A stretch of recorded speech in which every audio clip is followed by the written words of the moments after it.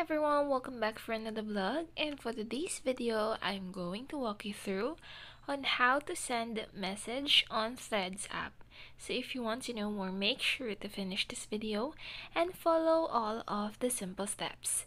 So the very first thing that we need to do is head on to our Threads app. So let's open it, and once you've opened it, it will gonna load you into its homepage. So this is the homepage, guys, of Threads app, as you can see. Then it also has some different features at the at the bottom part. There are some other options in there that you could see and you could choose from. So as you can see, this is the homepage. You could load or see different posts from different people that you followed. And as you can see, this is the search button next to the homepage. So you could search the people that you would like to find in here, and you could just type on the username of that people, of that person. So the next one is the thread, wherein you could post.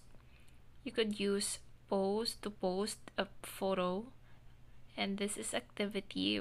It's somehow similar to notifications in different applications. As you can see, there's replies, mentions, request, quotes, and reposts. And the last one is the account, profile account. So as you can see, this is your account and your posts are in here. You could check, or you could see your post in here. You could edit your profile as well, or you could share your profile. Alright, so this is how it looks like. And the two lines in the upper right side corner, this is also the the options that you could choose from in there. As you could see, this is the post that I made, the photo, and the GIF that I've shared on this account. So as you can see, there's Instagram button in there. Just tap on that and it will gonna load you into your Instagram account. Alright, so once it loads to your Instagram account, just go on and you could find the person that you would like to message. So just go on the search bar and type the username of the person that you're looking for or you would like to send a message to. As you can see, once it loads, then type on that and then click on the message button. Alright, so once you click on the message button, it will load you into this, wherein you could type all your messages and type send.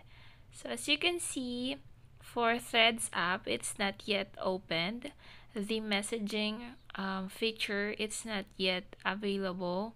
So you could message the person that you would like to message using your Instagram account.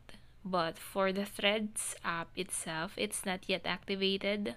Hopefully in the future it will gonna be activated already so that we could use it from there. So in here, that's how easy it is, guys, to message someone using Threads app. I hope that you find this video useful. If you find this video useful, please don't forget to give us a thumbs up and to hit the subscribe button as well as the notification bell for you to get updated on our latest update. Thank you for watching!